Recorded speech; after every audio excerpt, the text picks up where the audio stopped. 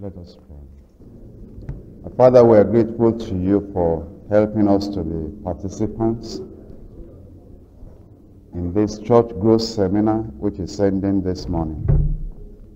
We bless your name for all the things you've taught us.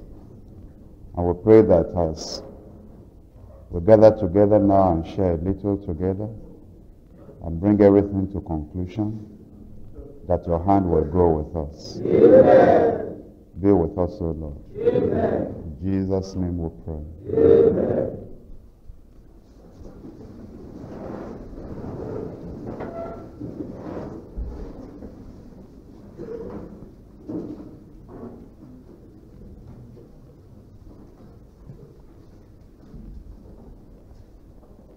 We are grateful to the Lord for thus far He has led us. Thus far He has given us His word through our state leaders and pastors, as well as in all the programs we are partaking of as we have been at the headquarters church in town. We have heard much, and we are reaching much, and we have prayed and consecrated much. I do not intend to keep you for a long time this morning. I only want to tell you that there is no limit to what a man can do if he is indwelt by God.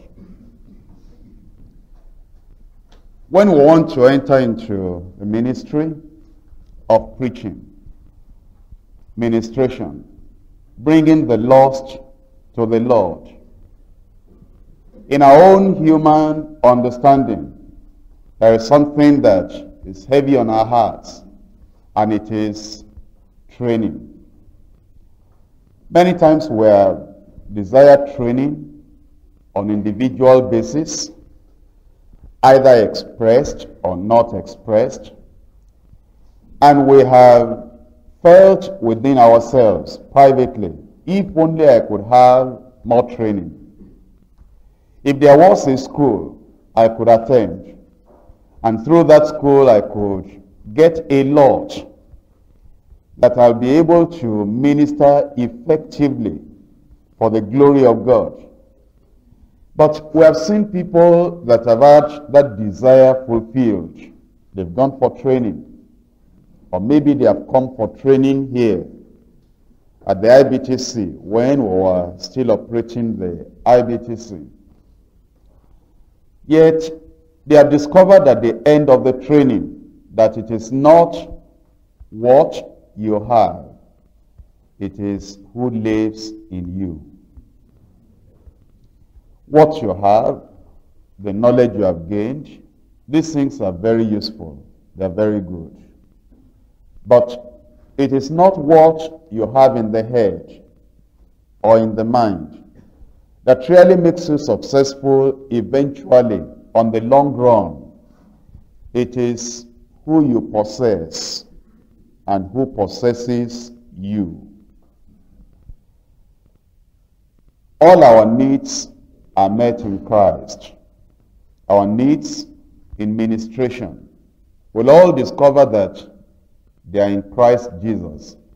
If He lives within us and He is allowed to direct, to control, and to lead and to use us, a lot can be done. At other times, apart from training, we have felt sometimes, if only I could be less busy, if I could be allowed to concentrate on things spiritual. Do not get myself involved with things that are physical, like thinking about the church building, thinking about the administration, thinking about the training of the workers, thinking about all the other things that are just perhaps physical, administrative, or just management activities in the church. If I could only have all the time to myself to pray, to plan, to prepare my messages, only preach, and let all the other people in the church do the rest of the things. I think I would have been more successful. And there are ministers that have arranged things like that they never get involved with anything except preaching and praying in their churches. And yet they have discovered exactly the same thing as they knew before. No growth. The power of God had not actually moved like they supposed the power of God will move. So they feel, what's the matter? Why is it like this? That now the physical had been taken off, the administrative has been taken off, all the things I thought were hindering me, all these things have been taken off, and yet the work is not being done. Then they think of another thing again. Maybe it's this place where I am that actually is hindering me. This is not my place. I am misplaced. If I could just pray and I could have the freedom and liberty to be where I know the Spirit wants me, I think I'll be doing well. I'll be doing fine. So he prays. And he requires for a change. If he is under a pastor, under a state leader, perhaps the pastor or the state leader condescends and he says, if you feel that's the best for you, and you feel if you're in such a place, you'll be all right. Okay, move there. Then we'll take the person there, we'll bring him to another place. Now he is happy for the first few days, the first few weeks. And he begins to see that this place is harder than where I left. The demons must have known that I really wanted to succeed. And here am I now. Before I came, they have come. I think the problem is being in the deeper life system, organization, and system. I'm not free enough. Where the Spirit of the Lord is, there is liberty. I know if I could have liberty and just be free. If I want to fast for 7 days, I fast. If I want to preach for 3 hours, I preach. If I want to have a convocation, seminar, what else now, crusade, anything I want to have, I have anytime. All this going up and down. Saturday, every Saturday, come to the state capital, come to this one, come to Lagos, come to IBTC, come to this. That's the thing that is not making me successful. And I know that I know what I have. I know what I can do. I know my calling. I know the things that if I had the liberty that I could do. I think that if I'm just on my own, nobody watching over me, nobody saying, why did you do this? Why didn't you do this? I think I know the answer. I think I can succeed. But I must pray before I face that state representative. Because he's going to be asking me a lot of questions. Why are you going? You know, this is a place for you. The best is that you stay with me. I know all the arguments, all the reasoning they are going to, but he doesn't understand. But there's something within me. That fire, I'm not going to allow anybody to quench it. That power within me, I'm not going to allow anybody to just cover it up in a corner somewhere in a local government area. I am going to do this. I'm going to make up my mind. Whoever I offend, whoever gets disappointed, all these other brothers that will come to talk to me and say, brother, where are you going again? This is our place. This is our ministry. This is our church. I'm just going to make up my mind and determine, because if I don't do it, I will not become a Billy Graham. Because Billy Graham had been under one Baptist church somewhere, directing him. Don't go this way. Don't go that way. Don't go that way. How will he do what he's doing now? I will make it. And so he makes up his mind. And then he goes to state representative and says, excuse me, sir. I want to tell you what God has been telling me. I resisted it. I rejected it. I said, no, we're all here together now. I cannot do this. And God said, I must do it. I pleaded with God. And I told God, oh God, I know what you've been telling me. I respect my state representative. I love him. He's like my real father in the Lord. But the pressure was too much for me. I said, you will be praying for me. You are still my father. Any problem I have, I will still come back to you. But God is telling me, and he has been, in fact, I could not eat, I could not sleep, until I told God that, God, I will obey you. And state leader said, what's the matter? What is it now? Is it marriage? What am I doing with marriage? What is it now? And God has been telling me to live the deeper life. All that we do in deeper life, I agree. In fact, I don't understand why God is telling me like this. But I've resisted it long enough. And eventually, it was when I said, oh God, thy will be done, I had peace. And when I decided I will come to you, in fact, the prayer I prayed, because the way you love me, the way you've been taking care of me in this ministry, of all the pastors and of all our workers, I know how you take me. And yet, when God began to deal with me like this, what will I do now? So, my leader, you are still my leader. Anywhere I go, if I go Holland, if I go Jamaica, if I go anywhere, you are still my leader. Please be praying for me.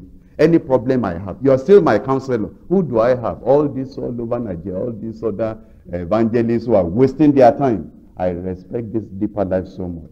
If it's not for God that is telling me just to live like this, thank you, sir. I know you want me to do the will of God.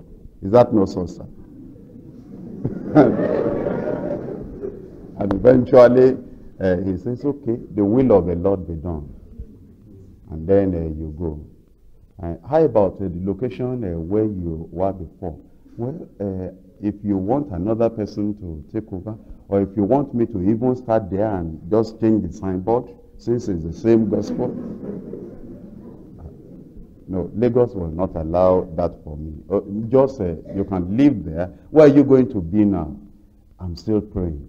I'm still finding out this, because God has been, just a step at a time, God has been leading me. And that is how I've been. Like I came here today now, for me, I will not, I woke up this and God said, today is the time. This is the day of action. Go to the state leader now. That's why I came today.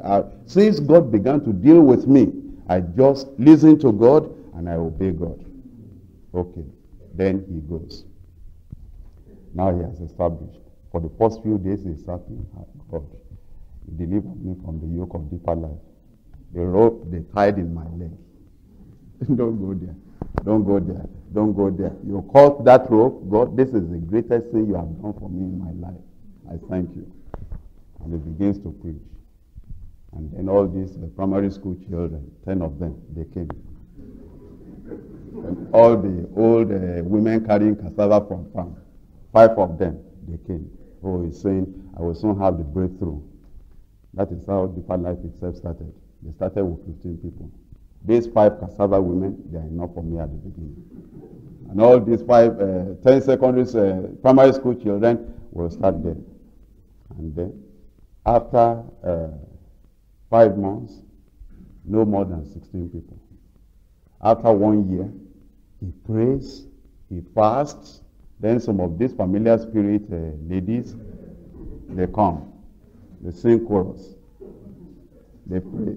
And then there are people that come to say, Pastor, how are you? Washing pastor's clothes. There is liberty, all that deeper life restriction. Women must not come and wash your clothes. Women must not come and cook for you. Women must not come and do this. Keep up. Women. There is liberty. Who was watching after Peter like that? Or Paul like that? And they begin to wash his clothes. They cook for him. Thank God now. I'm a GS myself.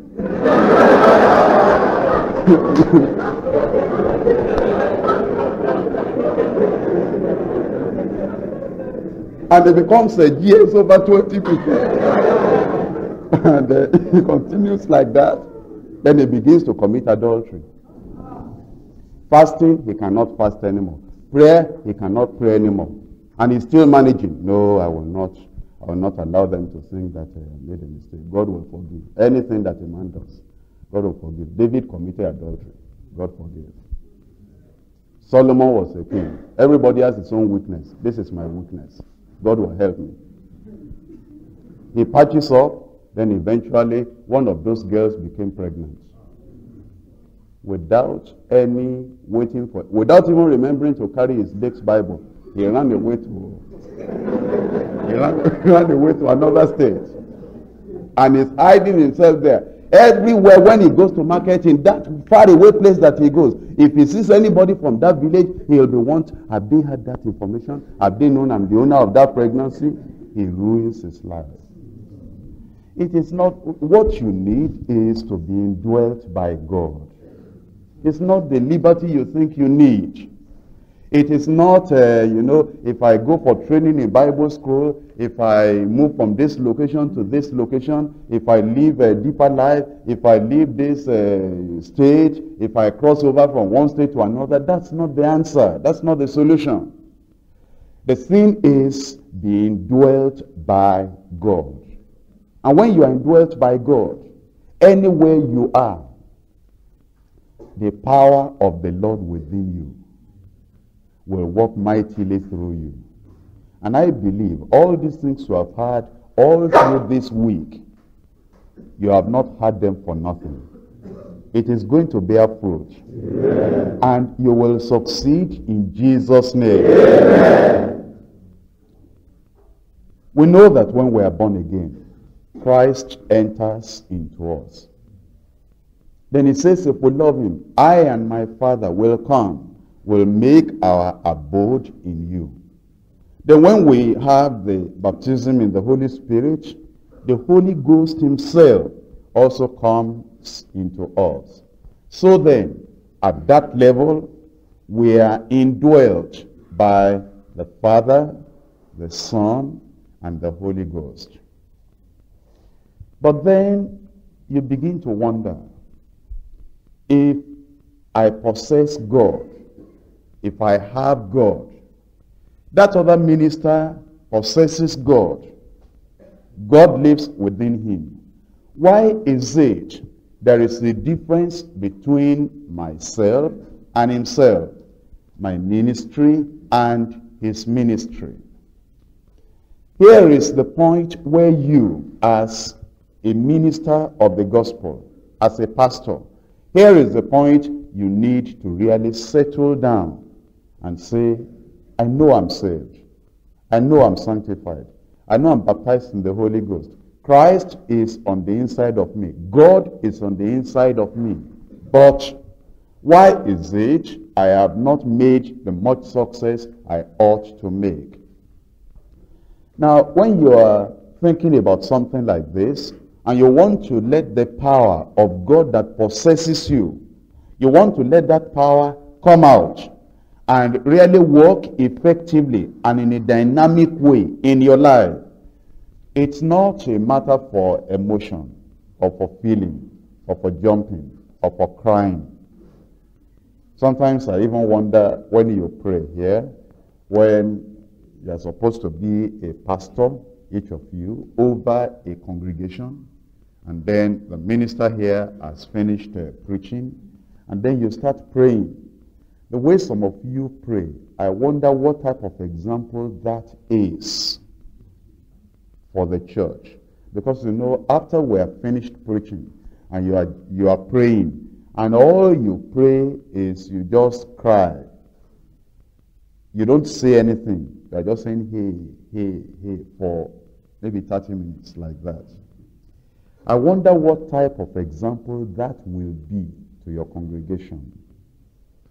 Moses prayed, and when he prayed, the whole of Israel, millions of them, they knew that is a leader praying.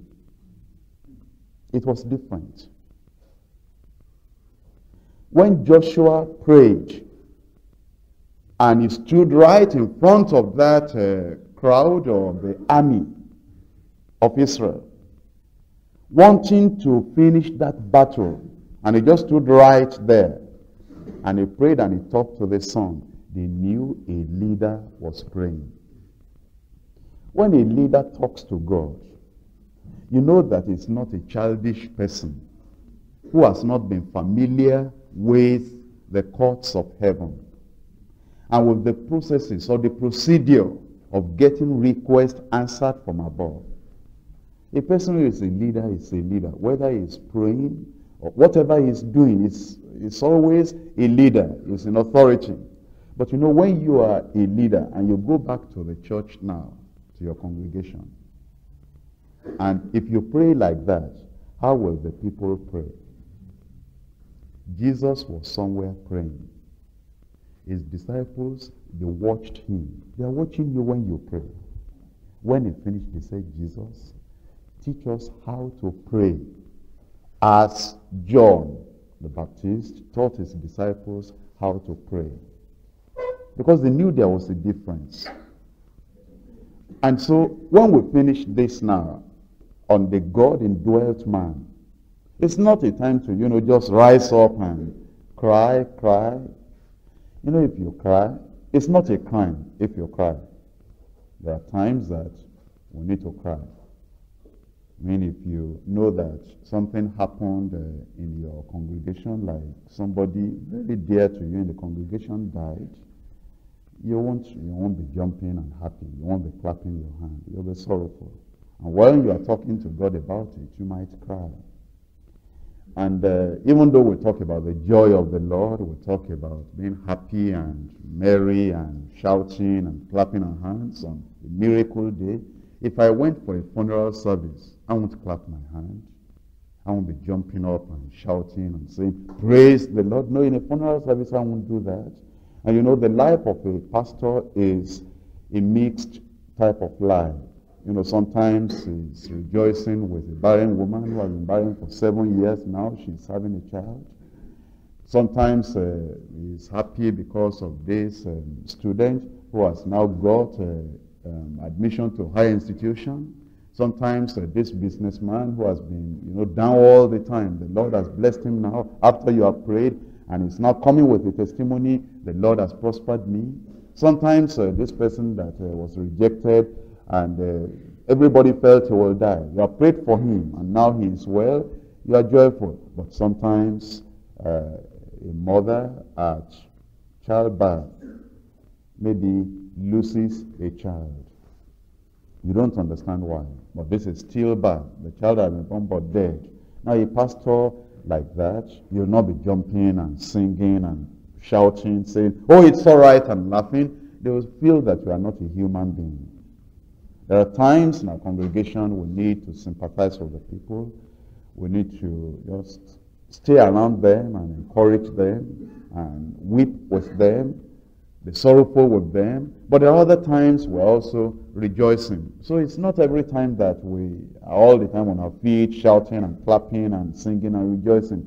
As pastors, we are fathers over hundreds and thousands of people. And these hundreds and thousands of people, they pass through different stages in life. And that's why the life of a pastor is very deep, and it's not something that you can just make up. But then, as we finish here today now, and I talk to you about the God indwelt man, it's not even a message for, jumping and saying, oh yes, I've, heard that message, we're going out and we're going to tell the devil off, and the devil is in trouble. There are times we've had messages like this, and we can, talk on the faith level. And just on the faith level, we said, I can do it, I can do it. And you don't know what it takes to maintain the presence and the power of God within you. And that's what I'm concerned about this morning. It's something you'll think about, you'll meditate on, and you will plan on and see what to do about it. I asked a question before. Why is it that if I have the Father, the Son, the Holy Spirit within me, that other man has the Father, the Son, the Holy Spirit within him, yet I discover that he is wise, I am not wise. And yet, the person or the personality, the divine personality, supplying that wisdom to him, he lives inside me. Why is it I do not have the wisdom that he has? Why is it if he prays, his prayer is answered, mine is delayed, and yet the power that energizes his prayer within him, I have that same thing or personality within me. And yet, its result is higher, greater than my result. Now, I discovered that when that other man, when he's going to take a decision on church growth, taking a decision on the life of maybe something happening to an individual, the way he manifests wisdom and the way he approaches the whole problem looks totally different. And I begin to say, where did this man learn this thing? Whereas, when I am asked a question, or when I want to take a decision, or when I have something perplexing me, troubling me, I'm not able to know what to say, what to do. And Jesus gave all of us the same promise that when they bring you before the council, before the governors, don't even premeditate what you are going to say. The Spirit of your Father within you will speak through you. And yet, I have what he has, and yet I am not having the same result as he's having. Why is it like that? That's the problem we want to solve. And as we're solving that problem, you will need to really pay attention and say, oh Lord, help me through. Because if you can catch this, and God lives on the inside of you, and he manifests his power from the inside of you, much can be done, and much will be done in Jesus' name. Now, in Lagos here, we thank the Lord for what he has been doing. But if I happen to be the only one that God can use, even in Lagos, and all the other people in Lagos cannot discover what to do to be as effective as I am, well, there may be some variations or little differences. But when you think about it in a major way, you're thinking of the central thing. You're not talking about the variations. My use of language may be different from another man's use of language. My voice may be different from another person's voice.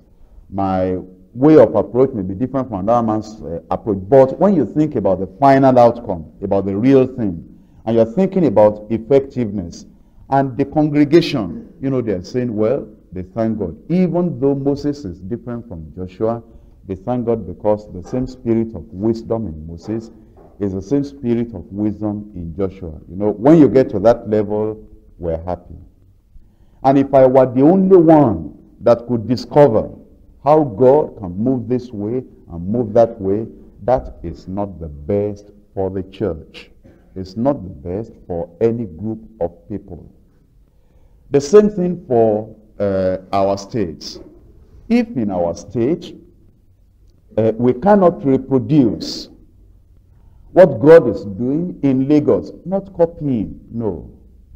Volkswagen doesn't have to copy Peugeot company, but they have discovered similar things. Even though the make of car with Volkswagen is different from the make of car with Peugeot vehicles, different from Mercedes, you have all these different companies working on these different vehicles, but they have discovered the same principles, the same knowledge, even though the variations are still there. Are you following what I'm saying? But at least they can make their vehicles market their vehicles, and the vehicles will still perform to the level they want the vehicles to perform, even though they are handled by different people. Now, when we train people in our educational system, and you go to Ahmadu Bello University, or you go to University of Lagos, or you go to Ibadan University, or you go to Nsukka, anywhere you go, if you come out as an engineer, even though there will be differences depending on where you have been trained, but there's still a basic type of performance and knowledge that the people project. And therefore, they still have a measure of success. Are you following what I'm saying? So, and it ought to be the same thing. There is a minister who always says all truth is parallel. What he means by that is that the people of the world have discovered the physical laws, and they have put the physical laws to use. Because of their discovery and their wisdom in putting the physical laws to use, they are successful in the physical realm. He says, if all truth is parallel, the church too can discover the spiritual laws. And if you discover those spiritual laws, then you can also make it and bring it to use. Now you see, Britain does not have to depend on America in the use of the physical laws. Russia does not have to depend on Germany on the use of the physical laws. Even the developing nations in the third world, they are seeing how they can use the physical laws on their own. They do not accept today that the black man is an inferior man. They believe that if even the black men in the third world can discover the same laws and train their own people, they too can do as much as these other people are doing. Now, truth is parallel, according to, that means I told you about now. That means if the church too, whether the church is in Bendel State or Anambra State or Kwara State or Kaduna State or Sokoto State, if we can discover how Moses or Joshua or Elijah or Elisha or Daniel or Peter or Paul. Now, when we mention Jesus in our mind, we say, well, that's Jesus. He is the very Son of God. He didn't have to learn all these things, but he needed to. But we have mentioned all these people so that we will know, as they were, we have been. They were born as babies. They grew up. Somebody must have started telling them one day about the Lord. They responded. They grew. They made their mistakes, some things that were very, very foolish that some of these people did when they were growing. Then one day they had a breakthrough. From the point of that breakthrough, they went on, and then their life stories that we have been reading, after that breakthrough, we have seen it's so much above the human level, our level, that we feel it's impossible for us. But why? Because before that breakthrough, they were as weak as we were. They were as foolish as we were. And they were as ineffective as we were. It was, if you look at the lives of all those men in the Bible that have done anything significant for God in the Bible, there was a time they had a breakthrough. It may be on a day when they have been going on religiously and God just called their name and said, Moses, Moses. And he responded, here am I. And from that day, that man had a breakthrough. Now, look, that's not special. There are people who have had their names called by God, and they didn't follow it up. They didn't have a breakthrough. Or it may be that it is just like Joshua, that God will command Moses, lay your hands on him, that he might have the spirit of wisdom. He did. He had his breakthrough. But that's not unusual. That's not something that is, so special. There are people that have had hands laid upon them. And yet, they didn't know how to put themselves in the line, in the flow of the power and the Spirit of God. So it is not just that if I got in Moses, there are people who have had hands laid on them, and yet they didn't have their breakthrough. Or it may be like Elisha, following after Elijah. Now, people have talked about, Elijah and Elisha. God told Elijah, now, you can't die yet now, but you appoint and anoint Elisha and also Jehu. Now the time of Elisha came, and Elisha kept on following him, kept on following him, kept on following him. God has sent me here, I'll follow you. God has sent me here, I'll follow you. God has sent me here, I'll follow you. Eventually, ask what you want, what I'll do for you. Give me a double portion of thy spirit. Well, you know the story. You have asked a hard thing. But if you see me, what you see is what you will get. And then he saw him. He said, my father, you know the story. The mantle fell. He took that mantle, and then he smote the waters parted. And from that time, the breakthrough in his own life started. But that's not unusual. there have been people that we've read about among, the worthies of old. I mean, when the Pentecostal movement really started, and this charismatic move really started, there have been people that we have read about who have followed very, very closely, very, very closely. If you have read about, the revivals of the turn of the century.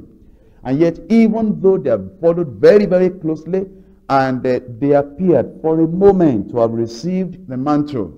And in fact, around some of those people who they would say the mantle of Reverend so-and-so or Brother so-and-so has fallen on such and such. But they did not carry on with the breakthrough. I'm telling you this so that you will know the Lord wants to deal with every one of us. And in fact, some people feel that maybe if I do this, there is no rule in a way as to getting through to the breakthrough. There are people who have said, well, if I just can fast, I will not take anything from fasting. That is, I will not depreciate or discourage you from fasting when you need to. But let me tell you, it's not for everybody like that. God will deal with you as he wants to deal with you. In the ministry of Moses, after God had called him, he fasted 40 days, 2 times. After the Lord had called him, called his name. But after God appeared to Joshua and said, Moses, my servant, is dead. Arise, you lead these people. After that point, and God told him in Joshua chapter 3, I myself have called you. I will magnify you before these people. I'll do it myself. You don't just do what I tell you to do. Obey me. Meditate on my word. This book of the law shall not depart out of your mouth. Be courageous. Have I not commanded you? Do it.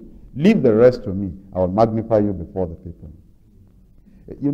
After that, there was no case when Joshua fasted for 40 days. And yet the breakthrough remained with him. I'm telling you this so that you will know, what will I do? Okay, I will go and do this. You may do it and the breakthrough may not come. If all those things may not even be necessary at all for the breakthrough, it may just be that the Lord wants to get your attention. And he wants to speak to you and he's saying, just follow me and be humble. And I know the desires of your heart. I have called you. As I've called your leader in Lagos, I have called you. Your leader in Lagos is not going to come to your local government area and do what I want done. I have a will. I have a plan for this local government area, and you are my man for that place. As I was with Moses, with Joshua, I will be with you because this is your place. Now look, God is not taking me as a favorite, as if he's going to do with me what he cannot do with any other person. Because there's nothing I have which I've given to him. He has given me a place to minister, and if I'm faithful in that place, he'll continue. But the place he has given you, he has not given me. I cannot usurp your authority. I cannot take your place. And you are as important to God as I am, where you are. It is true that, there is leadership, that, I'm your leader, but when you think about it, that's a little thing. If you say yes sir to me, what does that matter to God?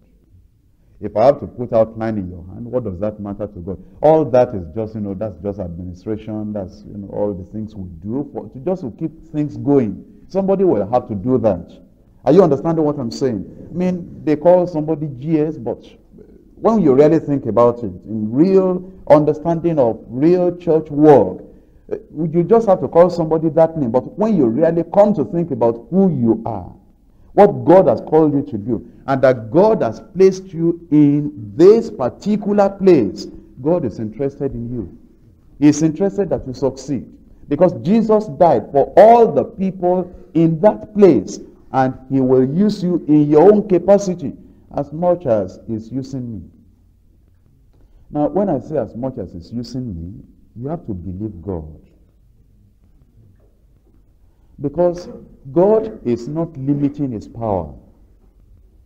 You know how many people you were there yesterday for even Bible study. Just Bible study for the first session. And you'll see people that were outside. Well, we didn't start that way. But you've seen it. Why did God bring you to see it? Why did God bring Abraham out and said, look at the stars? Now listen to me. Everybody sees the stars, but they think nothing about it when they see. But when Abraham saw the stars, after God told him, after God talked to him, every time he looked up and he saw the stars, something rose up within him. He thought about it. But all people in the world, they go out at night, they see the stars, they never think about it. You have gone there. Not there were other people that were there yesterday. God bless them, but they are not pastors. They saw the stars. They never thought about it. You have gone there, you've seen the stars. And God is talking to you. Have you seen that? There's nothing special in this one. It's not only Lagos. It's not only Brother Kumuyi. It's not only GS. You have seen it. Have it in your mind. That vision you have seen, you will see it in another place. Amen. You see, when you understand it like that God brought you here to see and to possess, you will not think that, somebody is special, that other person is special. No, not at all. God wants to have a breakthrough with each of us. Now, what's my joy? If I'm able to pray for the sick and they recover, and far north, Kaduna or Kano or Sokoto, our leaders there are not able to pray with the same effectiveness and heal the sick. What will be my joy? What will be the joy of Jesus Christ if, he was able to heal the sick, cast out devils, and those wonderful things happened, and after he went away, all the disciples in Jerusalem, in Samaria, they couldn't do anything. But do you know that in the Acts of the Apostles, all that time that Jesus had gone away, the disciples never, after the day of Pentecost, they never regretted saying, oh, if Jesus were here. Never. Because the same things were taking place. The same effectiveness, the same breakthrough, and the same power was manifested through them. And that is the reason you are here. And that's why I told you, it's not a time for, jumping and saying, oh God, no. In fact, I discovered that I've told you, don't copy anybody. Now, there are things I will tell you that you can't copy. You can't lie down now and say, Samuel heard his voice while he was sleeping at night. And Samuel, and then he rose up. Then his breakthrough came. Well, Samuel wasn't trying to copy anybody, because Moses was not sleeping when God called his name. If you look at all those men, the way God dealt with them, they were different, one to the other. So you cannot go back now and sleep. You say, well, I will not preach until I have that experience of Samuel. And then you sleep at night, you are lying down, you're saying, God is going to call me. God is going to call me. And then all through, you didn't sleep. You were half awake. You're saying, God, call me now. It doesn't work like that. You see, the mistake in the Christian church is that unnecessarily we just copy other people. And God is saying, oh, if you are not a clay or mud copy or plasticine copy of that other man, I could have spoken to you directly. God wants to deal with us. But we cannot predetermine. In fact, all those people I've talked to you about, they never knew the day the breakthrough will come. That's why we told them on Sunday that because they never know the day the breakthrough will come. Every time you wake up in the morning, you just tell yourself, this day I'll be my best for God, because I don't know. This day might bring me to the discovery of something, of the breakthrough that will give me the things I've been expecting in my ministry. Because you don't know which day He will come like that. That's why you are prepared all the time. You're looking up to the Lord all the time. You are in the path of duty all the time. Now, I've said all this to tell you that we're not copying anybody. We're preaching the same gospel, the same message, but not that I'm going to fast for 40 days. I've never done that. I don't have to. If God wants me to, he will tell me, and then he will give me the strength to be able to do that. But don't think that you have to fast for 40 days. Don't think that you have to. Well, there are some ministers, and I've listened to them. They say that Paul said, I speak in tongues more than ye all. And they don't have time to read Bible. They don't have time to do anything. They said, if Paul said, I speak in tongues more than ye all, he must have spoken in tongues all the time. And so when they come to have their quiet time, they speak in tongues for 2 hours and they read the Bible for 10 minutes. Now, if that is how they have their breakthrough, God bless them. I don't do it like that, personally. Because the Lord has not led me that way. I don't believe that I have to speak in tongues for 2 hours and read my Bible for only 10 minutes. If I do that, I will not have a message to preach. I will not be able to really get before that congregation and give them real food. In fact, you know, when I go to the congregation to preach, I have so much that sometimes the head usher will have to be telling me that, excuse me, sir, whenever you keep late, we have a transport difficulty and traffic jam.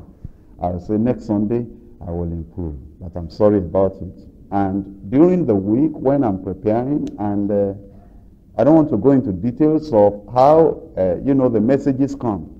Now, I discovered that before that Sunday, I thought I had a long message the previous Sunday. I had to be saying, God, now help me, because I'm in between two. The message is there.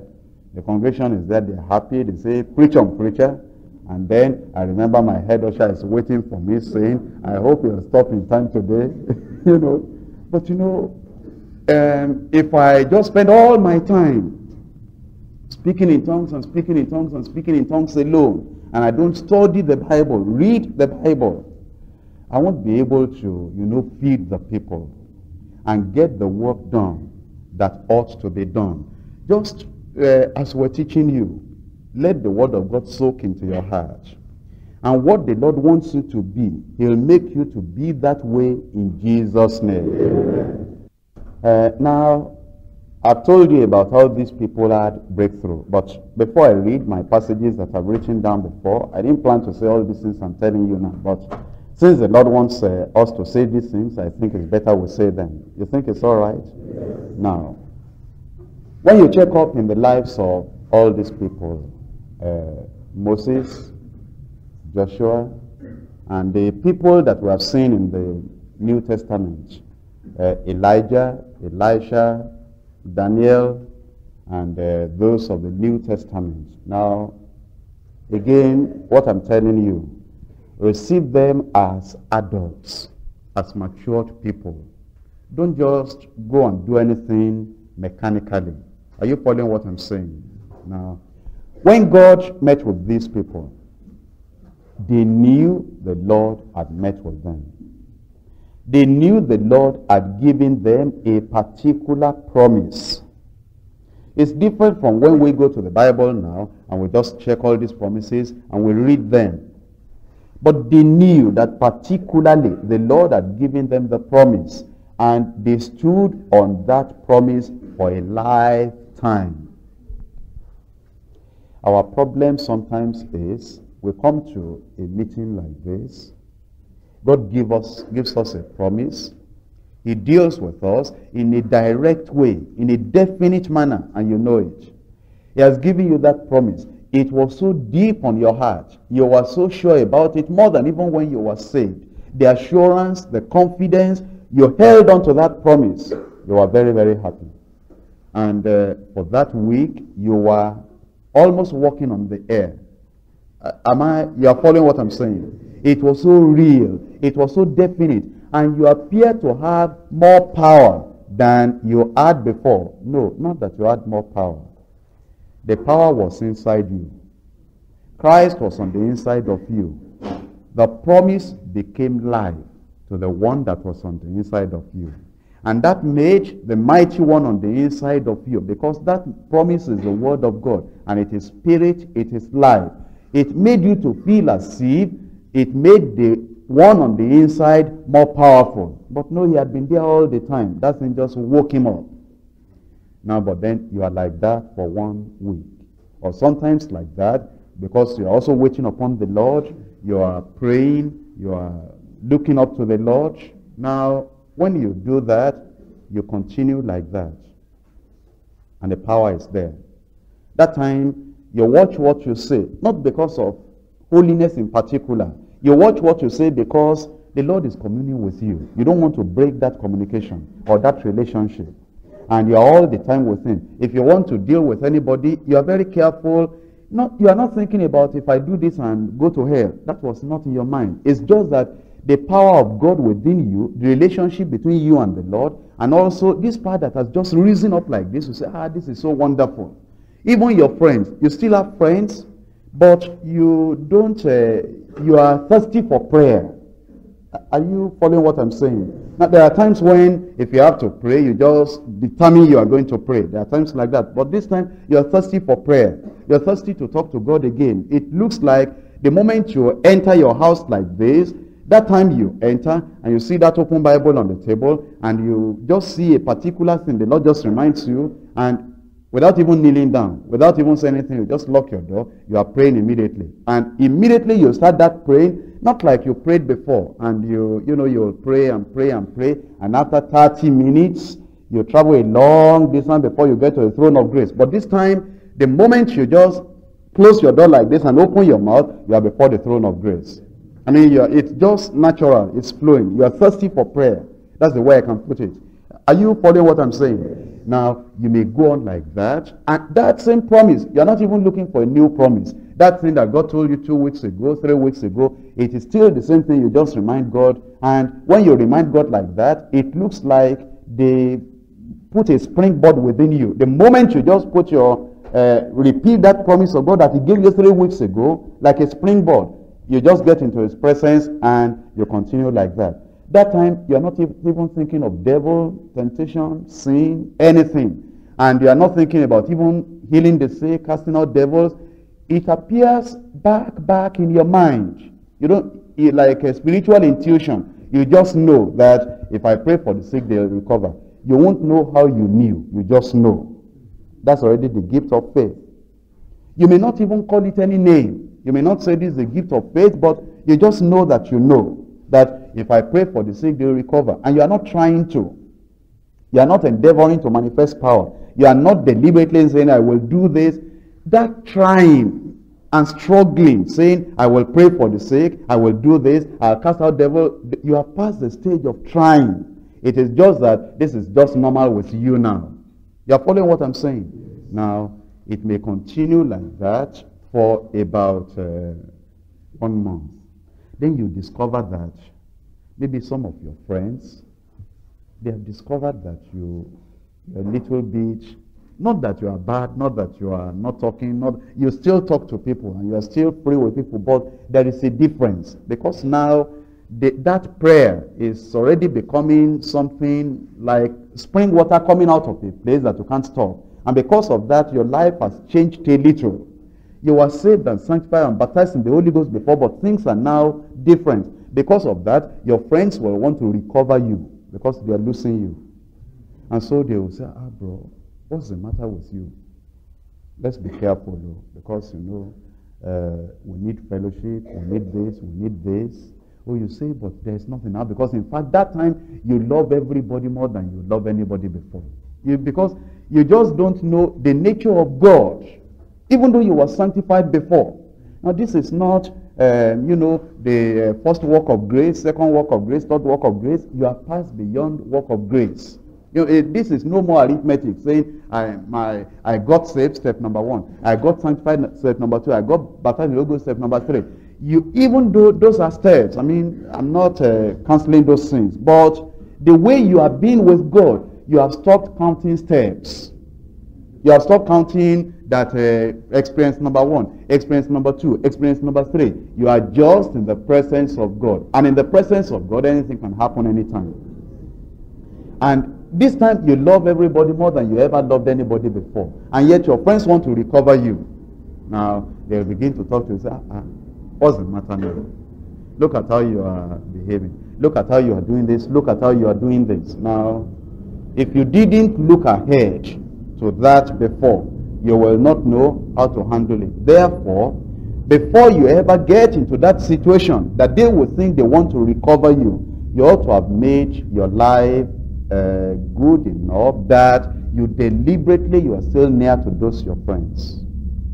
Deliberately. Because if you are not, they will come. If you don't go to them, they will come to you. So deliberately, you will not just be like the people who just pray, and you say, I'm thirsty for prayer, I'm thirsty for this. You will make an allowance.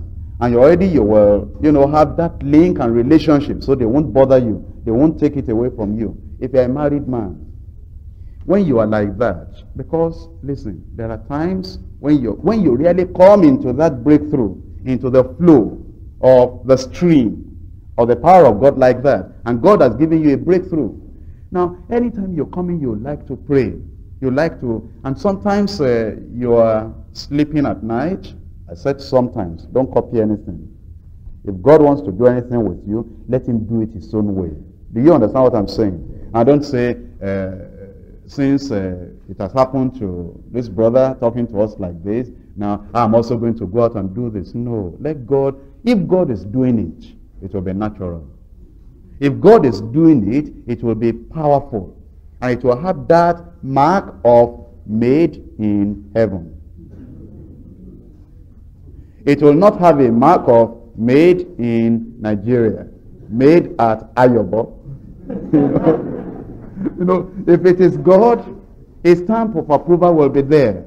Do you understand what I'm saying? So there are times that it may be that at night, the Lord is just giving you a song, not a song for the congregation.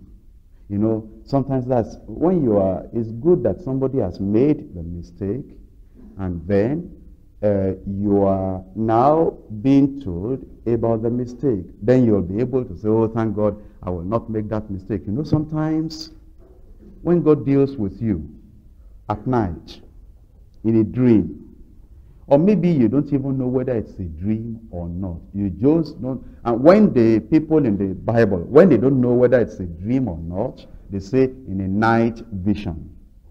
They can't tell you whether they are awake, or they are asleep, or they're in their room, or they're in their chamber, or they're by a stream, or anywhere. They just say night vision. There are times that God will just give you the breakthrough, and he comes to meet you.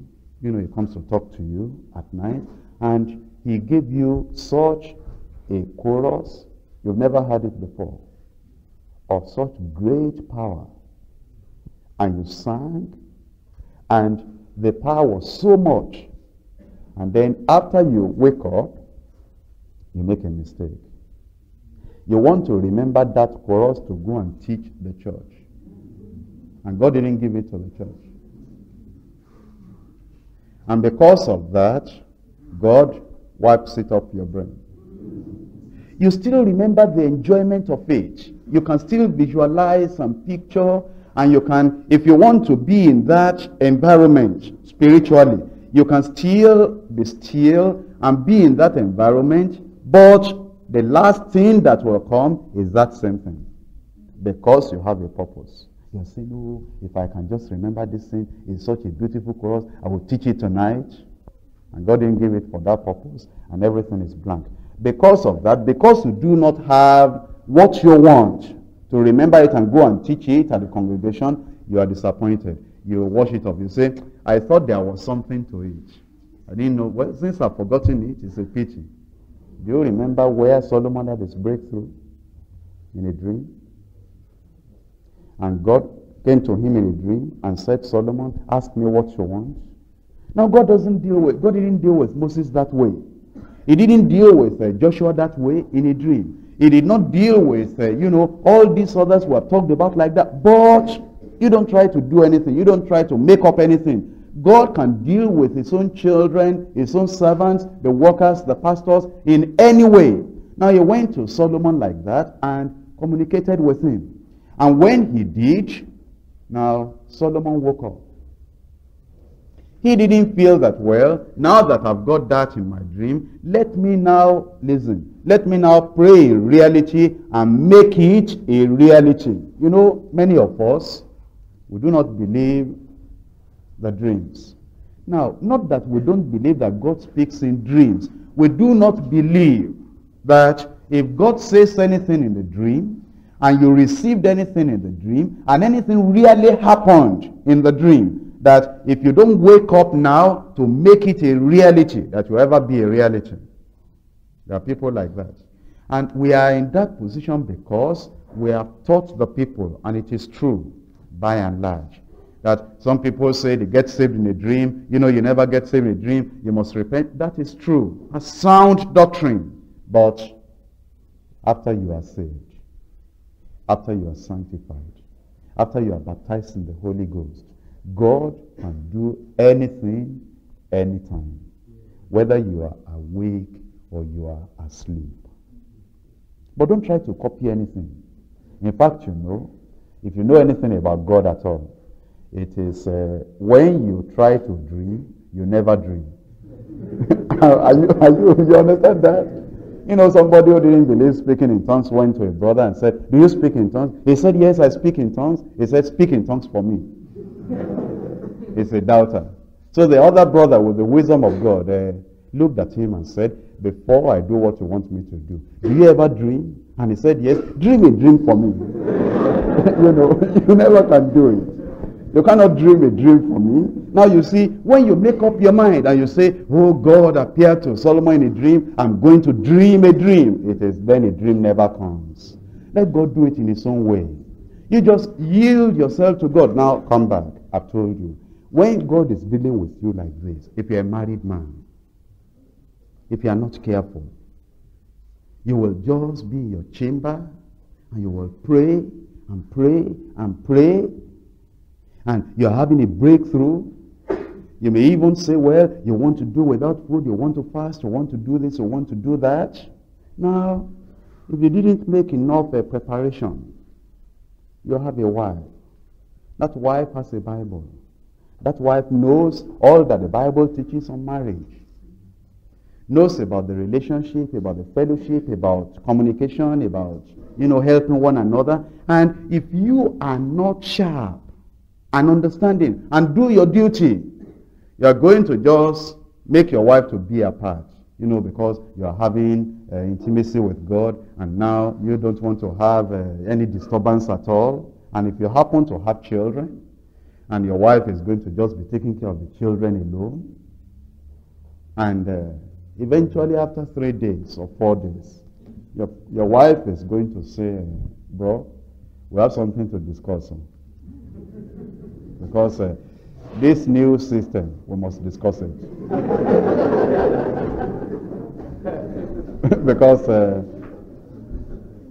this boy, our second child, was crying yesterday. And I went to the market. And you heard the cry of this child. And you locked your door. We have to talk about this thing. You see, you didn't make good preparation before. Because of that, if you say, no, I'm sorry, look, when you if you get bitter and you say, I know you are going to disturb me. All these pastors' church growth seminar special that we went for, I know that you don't want me to keep the blessing. Then you are going to talk and talk. The moment you get bitterness against your wife, at that moment, even you yourself, you will know. It's like you are reading a thermometer and it's at 70 degrees. It will come to a sharp drop of 30 degrees. And you will know it, because if you have been going on with the Lord like that and you are at that level, when there is a sharp drop, just suddenly you will know there's a sharp drop. If you are not careful, when you notice that there's something that has happened within, you'll become unhappy again. You'll say, this woman, no matter what's my goal, no matter what's my purpose in life, you will not allow me to get up in life.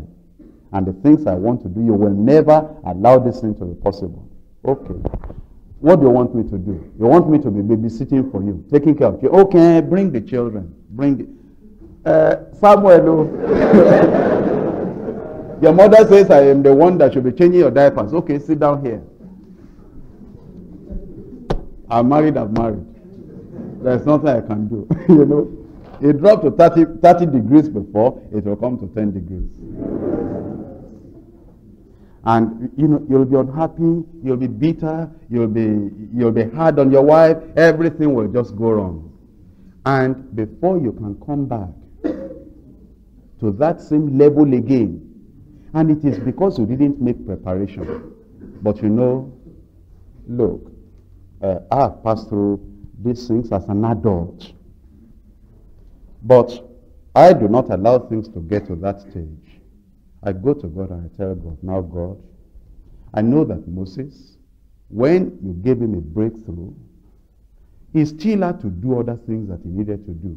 He needed to find out that manna is there all the time. He needed to find out that this is going on. He needed to think about the building of the tabernacle. He needed to think about, even Aaron and, when they committed adultery or something, he needed to still get involved. I know that, Lord, I'm not going to just stay inside the chamber and inside the room like this and only pray, pray, pray, and pray. Even though I love praying now, I still have to deal with this and deal with this and deal with this. I tell God. And then my family is there. This is there. And then before my wife will even notice that I am, going on anything special or something, I would already, ask questions, discuss with her. But because I know that I want to be in a place, in my room, in my chamber for something, since I'm the one that started the discussion, I can time the discussion. But she won't know that I can time that discussion. If she started it, I cannot time it. Because she has something in mind she wants to say. And if I'm in a hurry, she knows. And when you are in a hurry, you spend more time than when you are not in a hurry. Because the moment your wife knows that you are saying, now, I'm growth conscious, I want this church to become 5,000 in only 2 months, therefore this thing we are discussing, let's finish it in 10 minutes. When she knows you are in a hurry like that, then she branches off and begins to complain. You never gave me time before. And you know that I'm helping you. If I married another person, I'm telling you, it will not be like this. Now, this is not the thing she wanted to discuss before. It is your saying,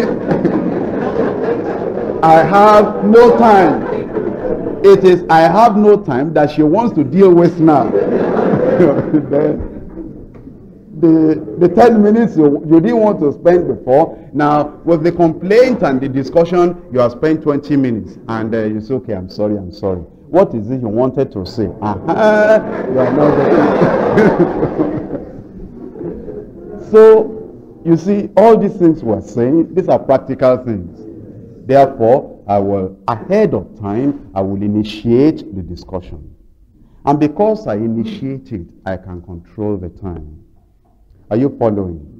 Then I know that if I am getting away from food, sometimes I do, and if I want to do it for 1 week, I know that I cannot be with a wife and do without food 1 day, the second day, the third day, the fourth day, and not...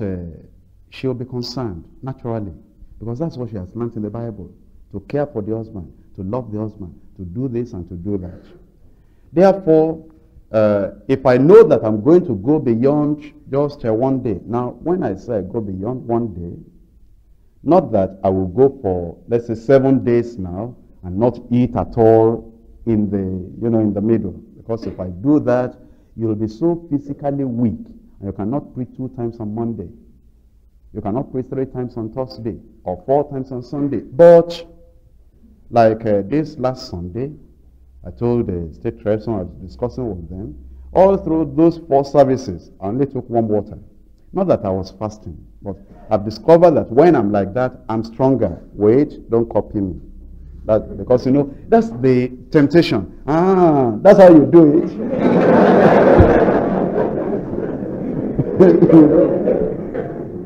Because you see, when a person just copies, and you just copy a person like that, and the Lord is not leading you that way, then you get into a mistake. Are we following? Now, when I know that I'm going to, this day, I may want to just drink ordinary water, just 1 water. Anytime I know that, because I know that I must still, go to preach, I must still go to do this, I must still go to do that. I may be waiting upon the Lord, but just take the warm water to keep my digestive system clean. And in the evening, might be sometimes at 11 o'clock or 10 o'clock, just take a little pap and some vegetables. And then the following day, I may continue like that. The following day, continue like that. For a week, I may continue like that. Now, if I know I'm going to do that, my wife knew that even when I wasn't fasting like that before, I had broken down physically. And she knew that, because there was a time after the workers' retreat was so busy and this and that. And when we were going back home, even though that morning I was, very powerful here and talking and everything, we were going home, I was so down that if they got into a gallop, it was, so terrible. And all through that Saturday night, we finished the workers' meeting on Saturday that time. It was really bad, vomiting and things like that. And then I woke up on Sunday, and I don't know why it happens like that, but anytime I have preaching, I'm all right. I might have been vomiting and sick and down and everything like that on Saturday night, and till 3 a.m., 4 a.m. in the morning, and and then take some warm water, cleanse everything up, and wash. And then I wake up and she'll be asking me, do I go and tell Brother Fred so that he will, take the meeting? Do I go and tell this? Do I go and tell that? I will say, wait, I'll tell you. Wait, I'll tell you. Then we'll wake up at 6 o'clock, and what do we do now? Let's get there. Let's see what God can do. And then, we get there. I lead the chorus, and then she cannot come to meet me on the platform and say, who will preach now? And eventually, I get there, I preach. And when we come back home, and she says, how are you now? I said, I'm all right now. She said, okay, praise the Lord. And we'll continue like that. But you see, if you are waiting on the Lord, and you don't even discuss at all, because she knew that I had broken down before like that, she would not want me to break down again. So, before I ever get into, that thing, I would, talk to her, not preaching, not opening the Bible. Oh, I'll just say that, I wonder for this Moses in the Bible, that 40 days, just did not taste anything. That, and I'm a minister, and I will never dream of these 40 days, but even if it's only 3 days. And and then you see, when you mention 40 days like that for Moses, and it's a human being, and you are talking of 3 days, just for yourself, she will not worry. She will not be afraid. And it doesn't take us 5 minutes, 10 minutes. And then, if sometimes she's the one reminding me, saying that you said you are not, going to stay on foot today. And sometimes when I'm waiting on the Lord like that, she'll be reminding me that, well, since today is special to you, I'll, keep the children downstairs. I would, do this, I'll do this. Then you want to go out again. How about praying? Because it's fasting and praying that the Bible says she is the person that will be gingering me, helping me, and pushing me ahead, because I had discussed with her. If I didn't discuss with her, she would, on the other hand, be concerned. Are you following what I'm saying? So you see, as we look into all these things, now, even though I've not read chapter such, verse such, I've been referring to the Bible. Do you understand? As I told you, I didn't intend to, go in this direction, but since you are pastors, and what God is doing with one man, He can do with you. That's why I've allowed myself to open up and to get into all these details. But whatever the Lord is doing in your life, whatever breakthrough you are having in your life, make sure that the church work does not suffer, your family does not suffer, everything is still all right, so that you don't get into a position where other people are beginning to, note that, what is this? What is happening to you? And don't ever, if you are going to fast, don't fast I said if because it's not everybody. I've not seen where Elisha fasted to get the double portion of the Spirit. Elijah did. When God said, when the angel said, go in the strength of this food, he went in the strength of that food, and he went 40 days in that strength. But Elisha, on the other hand, that received the double portion, you would have thought that man, he will fast until he becomes a skeleton. But not at all. Not at all.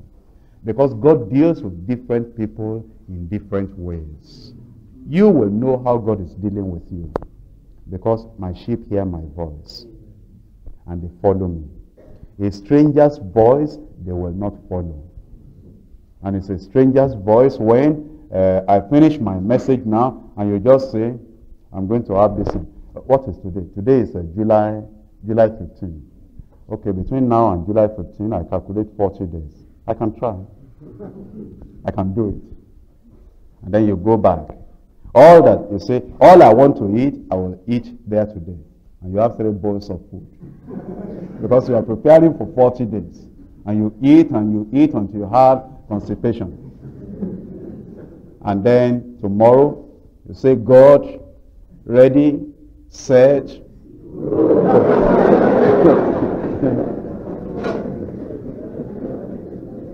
I will say 40 days it will not miss. And then at 1:30 you are so hungry. You say, what will I do? I will start it again tomorrow. Then you go and eat. And after you go and eat, you have condemnation. And why are you having condemnation? God didn't tell you to do it. You are not disobeying God. There is nothing you have done to offend God. And you are having condemnation because you have eaten. And this is not God's problem at all. It is your problem that you impose upon yourself. It is a law that you make and a law that you can break. So, don't let us get into any mechanical thing. And as I've opened my heart to you, the Lord will help every one of us in Jesus' name. Now let's look at John chapter 15.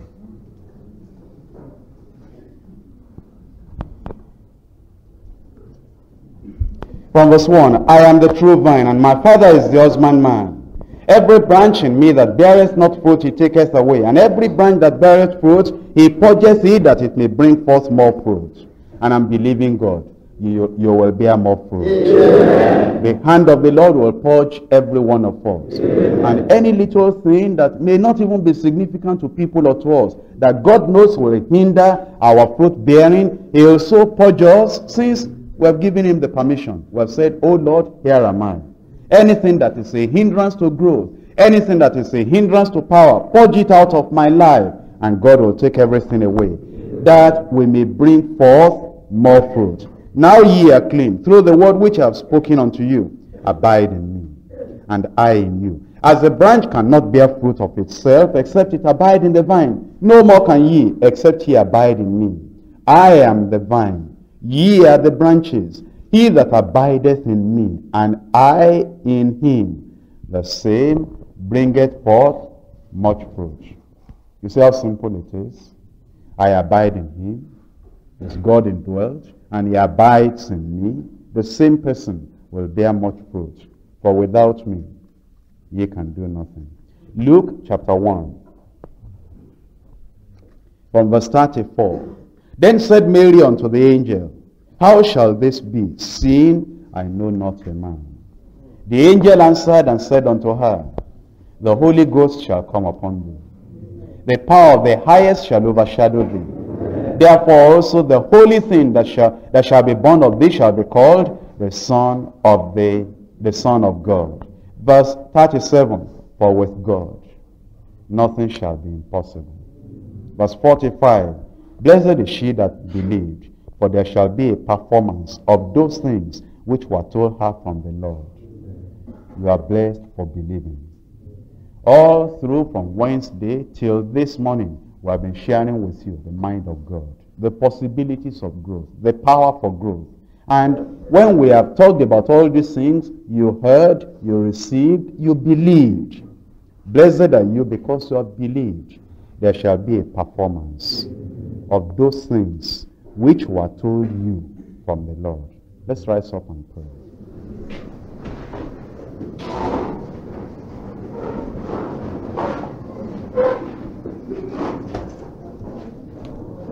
Open your heart to God. Tell the Lord about your life. Tell the Lord you believe. You believe. All things are possible. What you have seen here, God can repeat it in your own location where you are. He can do it. He will do it. Just believe God.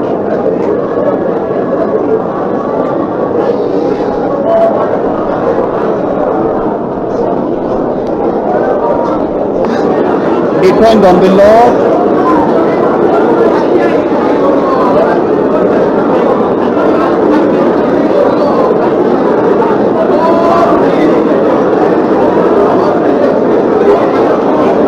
Depend on the Lord.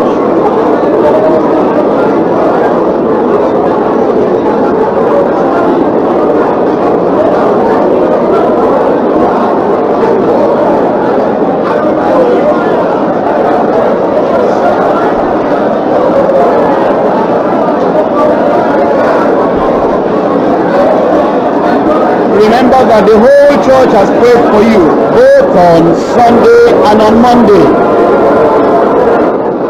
And we have prayed already for you. It will be so.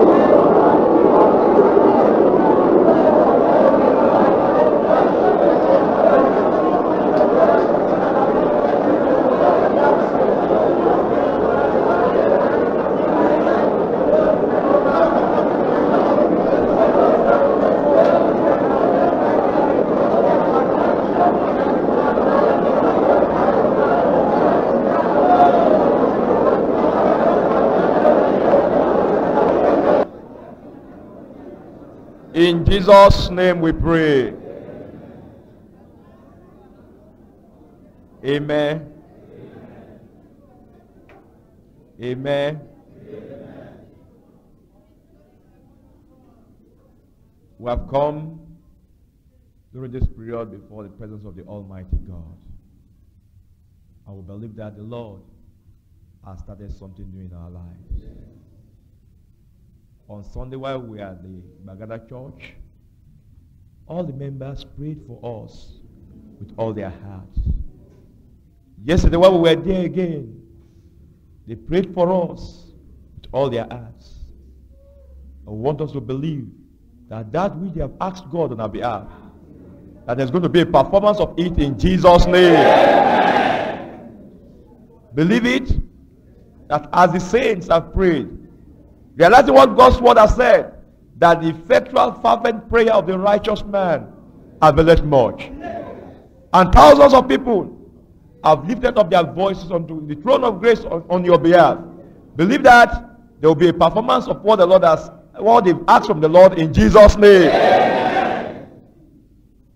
Believe that that prayer has been made for you in particular. And as we go out, let's go out in faith that God is going to do what His saints have asked for you. Our Father, we thank you because of your loving dealing with us. We bless you because of the relationship we have with you.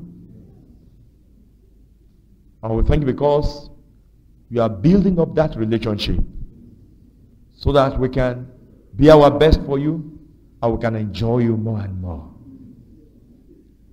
This morning again, you have opened your heart to us. We feel your presence. We feel your joy. And again, we have a reassurance within us that we are going to have a breakthrough. This is a special time in our lives. We have come for a special seminar to prepare us for special tasks ahead. Oh Lord God, all through these times, we personally prayed. Your saints have prayed for us. And more than that, your servant, our general superintendent, he has already also prayed for us. And we know, Lord, that there's going to be a performance. Amen. So let it be in Jesus' name. Amen. Any form of unbelief, we ask that we clear it off from our hearts in Jesus' name. Amen. This is our chance. Elijah is no more. Elijah is no more. Paul is no more. Joshua is not here again. Moses is not here again.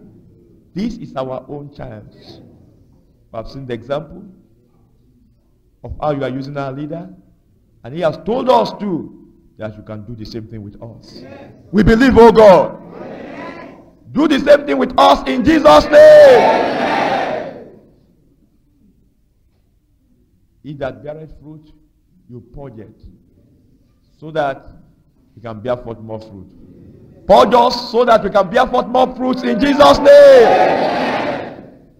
Our desire is that as we are living here with the power of God upon our lives, with the Spirit of God upon us, to have a continuous breakthrough. So let it be in Jesus' name. In our families, in our congregations, in our locations, let them see the mark of success, the power of success, the spirit of success, the fruit of success in our lives in Jesus' name. All you have shared with us out of your abundant wisdom, give us the grace to apply our own hearts unto wisdom in Jesus' name. Let every one of us behave as mature adults. All these precious things you put into our bosoms, let us not cast them away or play with them, or just do as swines who will trample on precious pearls. But all these things, let us guide them, watch over them jealously in our hearts. Just like Mary, when he had those precious things concerning the Lord Jesus Christ, he hid them in her heart. Our Father, all these things you have told us, let us hide them in our hearts in Jesus' name. Amen. We are living at a special time. We are in a special church. We are a special brand of people. And we are sure you have a special assignment for us.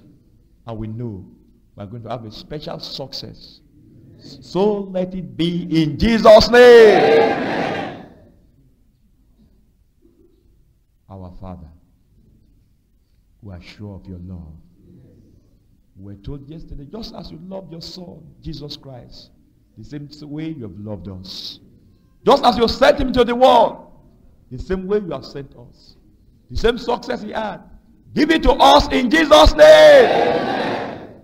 The disciples, the apostles, they had the same success. Oh Lord God, grant every one of us the same success in Jesus' name. Amen. In the different locations, in the local government areas, in all the states, let there be great success in Jesus' name. Amen. You have spoken to us. We have heard you. We have received your word. We have believed your word. More than that, we have believed your prophet. And we know that we are going to prosper in Jesus' name. Amen. We don't doubt anything. We receive everything for ourselves. And we believe that as we live here, we are going to do exploits for your own glory in Jesus' name. Amen. Onward ever, backward never in Jesus' name. Amen. Every day of our life will be days of progress, will be days of success, will be days of victory, will be days of prosperity in Jesus' name. Amen. Our Father, we are going to make the best use of this time. We relieve ourselves in your own hands. Deal with us as your precious children. All that needs to be done in our lives, do it, Lord. And let us achieve your own goals, achieve your own victory, achieve your own fruits in Jesus' name. Amen. Our God, we rejoice before you because we know that we are having a living one. The world which is interested in our affairs. That measure of success you've designed for our lives, Let us not have anything lower than it in Jesus' name. Amen. From now onwards, let there be an explosion in every area of our lives in Jesus' name. Amen. All our workers, let them enjoy us more than before in Jesus' name. Amen. All our congregation, let them enjoy us more than ever before in Jesus' name. Amen. Even in our families, let them enjoy us more than ever before in Jesus' name. Amen. And more than ever before, let us enjoy God, enjoy His work, enjoy His service more than ever before in Jesus' name. Amen. We are going on, we are going for victory. We are going for results. We are going for your abundance. We are going, Lord, for your harvest. So let it be in Jesus' name. Amen. Goodness, mercy, grace, victory, prosperity, power, anointing, glory, fullness will go with us in Jesus' name. Amen. Our God, when we come back again, we are coming back with testimonies. So let it be in Jesus' name. That which we have put within our bosom, the grace and the wisdom and the maturity to maintain it, to keep it all through. Give it to us in Jesus' name. Our God, we have prayed much, and others have prayed for us. We didn't have too much time to pray for our pastor, the general superintendent. But again, as your children, in all humility, we still bring him before you, O God. You have made him our leader, the only leader we have. One fold, one shepherd. And right now, he's our shepherd in this church. Under you, the great shepherd. And as all the pastors in unity of faith, we bring him before your throne. We are asking, oh God, that your hands and your power, your grace and your anointing, your wisdom and your fullness will come upon him more than ever before in Jesus' name. Amen.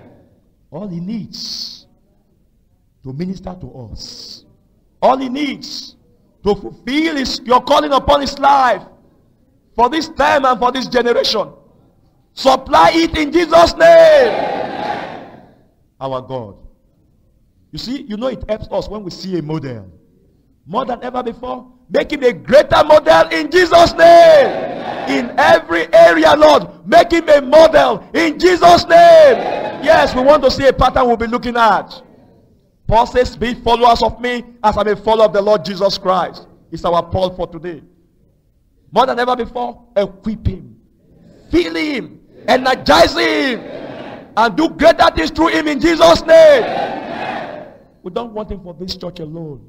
We want him for the whole of this nation. We want him for the whole of this continent. We want him for the whole of this generation. So let it be in Jesus' name. Amen. That is our desire. We are not selfish, not for us alone.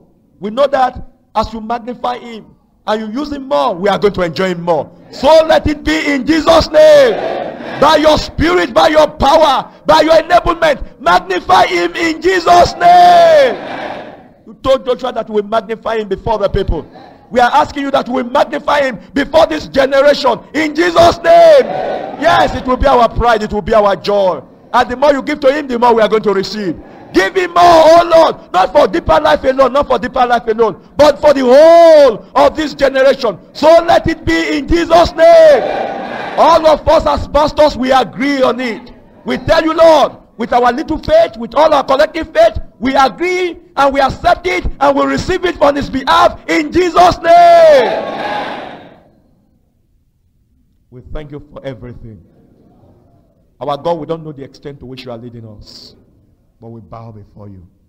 We submit to you. We leave all in your hands.